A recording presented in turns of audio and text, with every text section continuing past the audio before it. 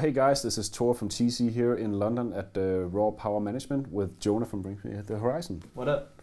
And we've been doing some tone prints today. Yep. And so basically in the tone print videos we've been talking a little bit about some of your gear, you know, the pedals and stuff like that you use. So what about the rest of the gear? I'm a gear nerd, so at least for me I'd like to know, and I guess there's quite a few kids out there who'd like to know as well. Yeah, for sure.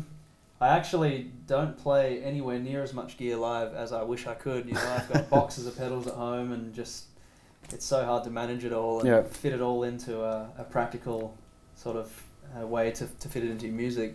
But at the moment, I'm using PV 6505 amplifiers live, so that's my main source of the really heavy. That's like a classic metal amp. It is, yeah. As I mentioned before, my favourite bands and the first few bands, metal bands I was getting into when I was a teenager, all seemed to use that amp, and so I was like, I need to have it. Got it. So what bands are those, just for the record? There's a local band from where I'm from that not many people would have heard of called Day of Contempt, and they were one of the first bands I saw using them. And then a lot of the Swedish kind of Gothenburg sound bands like In Flames and Soilwork were using them at certain times. So that kind of set the bar for me with amps. We have a few pedals, but primarily we use like an overdrive pedal.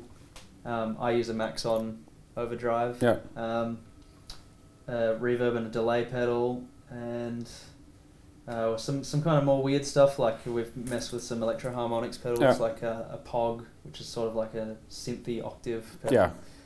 But yeah, that's pretty much the core of our sound. It's actually quite simple. We're always trying to find some new little sounds, even if it's just something subtle, a subtle difference that's gonna make a certain guitar sound a little bit, you know, more signature to our band. That's kind of what we strive for.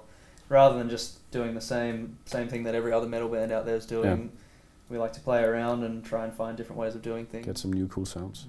We're the worst band when it comes to trying to write on tour, you know. Put us in a bus and put a guitar in there and it'll just get chucked aside.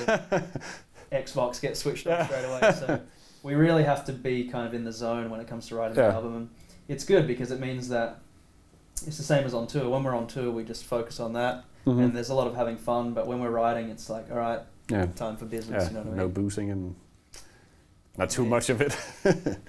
I'm from Australia originally, and there's not a whole lot of bands that come out of Australia and get to tour the world a lot. No. You know, there's a couple that come to mind, AC/DC and In Excess. Yeah. But apart from that, you know, younger, smaller metal bands, you know, I grew up spending loads and loads of money on all my equipment because in Australia you've got all the import and shipping fees. Oh, and they jacked the price up, so I remember saving for like 3 years just to buy my first amp. Yeah.